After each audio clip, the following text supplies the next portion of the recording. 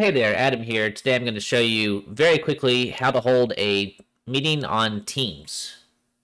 So first you're going to want to go into your team in which you want to hold the meeting in. So for this example, I'm using my Playground team and then my YouTube testing channel.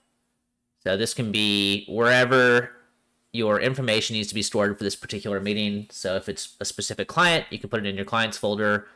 If it's just like a general meeting for your team, then you just do it in your general one. So you're going to go up here in the upper right, you're going to hit Meet, and then you want to click the arrow down, Schedule a Meeting. In this box, you can say what the meeting's about. So for this one, it's just for the YouTube video. And then details, we're going to discuss how to do meetings. So easy enough. And then you're going to click on Scheduling Assistant. So this is how you actually invite people. So for this, you're going to see the attendees. Obviously, Adam Melrose is me, so I'm required because I'm making this meeting. And then let's just say, you can either do it with someone within your organization, so let's just say Mark. I don't know why it's doing that. Mark.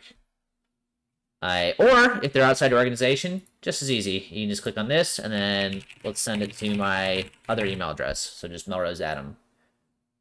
And now you'll hit send. Well, I guess we should pick a time. So we're going to meet, let's just say we're going to meet tomorrow at, I don't know, 2 p.m. And it's going to last an hour. So we'll hit send. And then you're going to see once it goes, here's the meeting. It shows up in your post channel.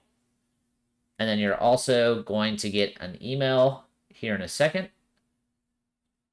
So let me pull open my Gmail so I can show you the email I got. So here's the invite I got in my Gmail account. And you see it's set for tomorrow, 2 to 3. And then you just click on this button to join the meeting.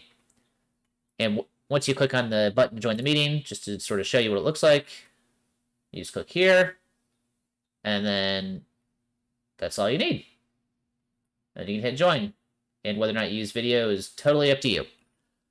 All right, I hope that answers your question as to how to make a meeting in Teams. If you have any questions, let me know. Thanks. Bye.